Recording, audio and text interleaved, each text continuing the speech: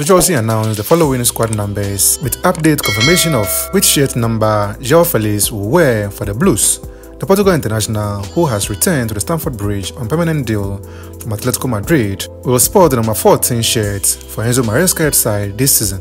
Meanwhile, his fellow countryman Pedro Neto will switch from the number 19 he wore against Man City to Raheem Sterling's number 7 for the remainder of the season.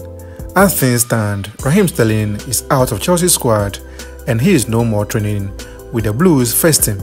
It's looking more likely Raheem Sterling will be leaving this summer as he is not part of Enzo Maresca's plan for the season. Neto now wears Sterling's number 7 shirts and it's clear to say Raheem Sterling is no more wanted at the club. It will not be until the end of August when the transfer window shuts that the full list of Chelsea squad numbers are finalized and they will remain subject to change until that point. Fellow Blues, kindly leave your thoughts on Raheem Sterling's issue and your thoughts on Joao Felix's jersey number and Pedro Neto's jersey number. Kindly leave your thoughts below, subscribe, like and be here for more updates. Thanks for watching.